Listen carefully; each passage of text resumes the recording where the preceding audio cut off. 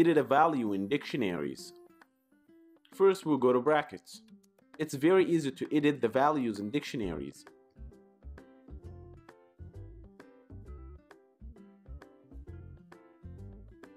For example, if we have a dictionary called OS, operating systems, key Apple, value is Mac, key Microsoft, value is Windows, keys AT&T, value is PC.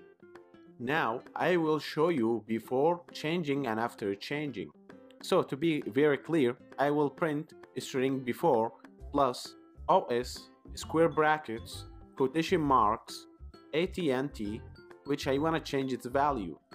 So to change that, we simply just type OS, square brackets, quotation marks, AT&T equals quotation marks Linux. So we changed from PC to Linux. Now I will print after changing.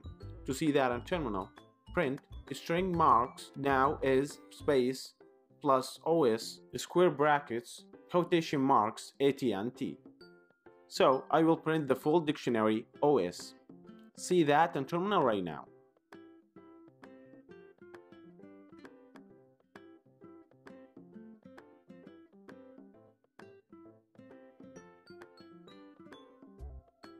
Very nice, it works great and PC value has been changed to Linux.